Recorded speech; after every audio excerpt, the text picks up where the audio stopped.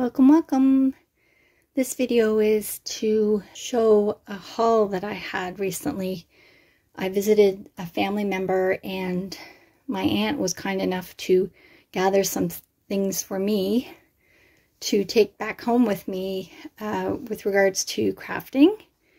And so she gave me this really pretty little piece of fabric. And there's not enough there to make a cover, but definitely maybe some pockets or ruffles. Really pretty little flowers. And these are all antique laces that she had. And she says some of the things had been taken from like a petticoat or pillowcases. This was probably a pillowcase, but look at the patina on that, and it would be so difficult to get that quality of that vintage look doing it with tea or so this is the natural aging process, so it's probably hand done. This piece looked like it was a pillowcase edge as well, even though the pillowcases didn't survive, the lace did. And I'm so glad for it because I'll definitely be able to use these beautiful pieces on something that I make. So pretty. They're not all the same, they're a little bit different. You don't see lace on pillows anymore. This is pretty too. This is a bit of a darker lace.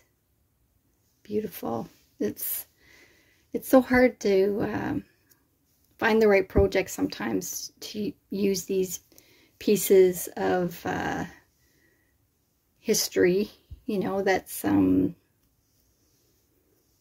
someone has collected for you and that is from a family member. It's sort of that extra special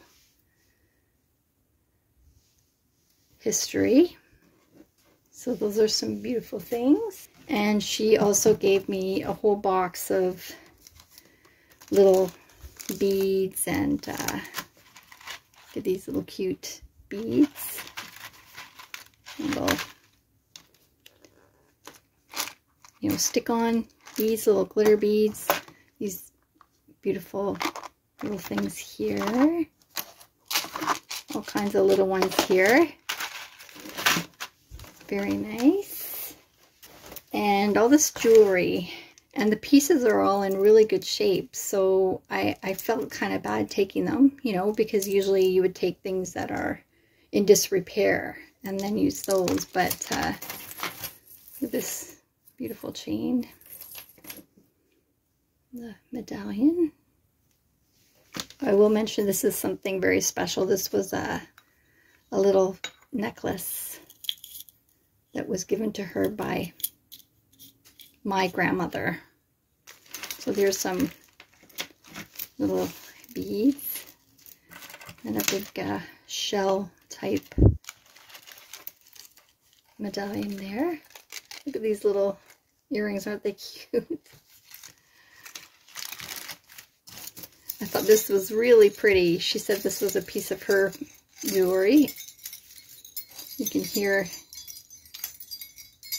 it's like a wind chime. Beautifully kind of aged,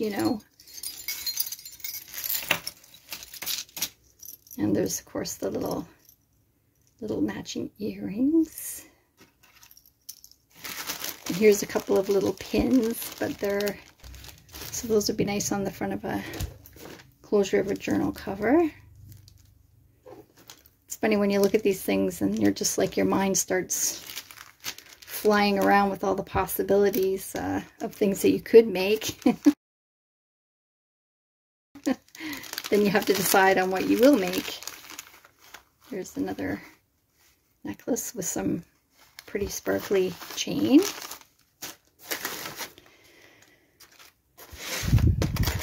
Here's some leaf.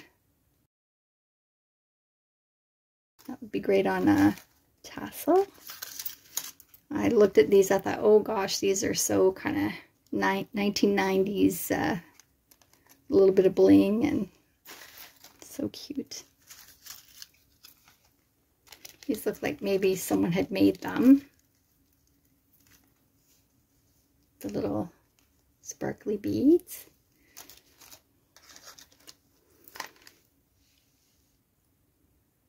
Look at those sparkles. There's another nicely made necklace. Some little leaf earrings.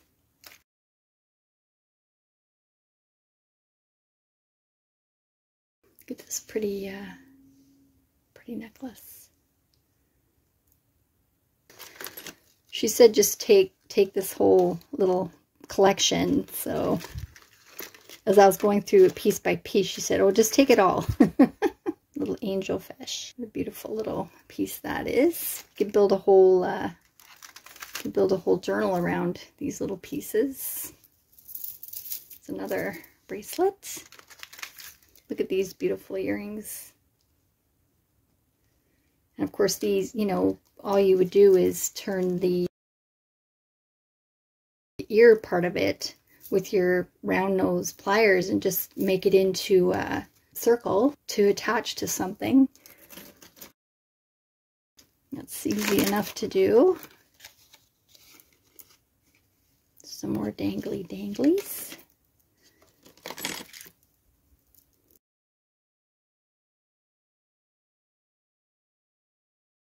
Magnetized beads here. That's kind of unique.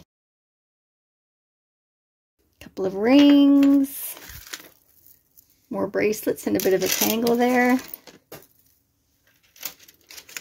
few more lovely things. So thank you, Aunt Sylvia, very much for these beautiful things. I can't wait to start using them. Thanks for watching. Take care. Bye.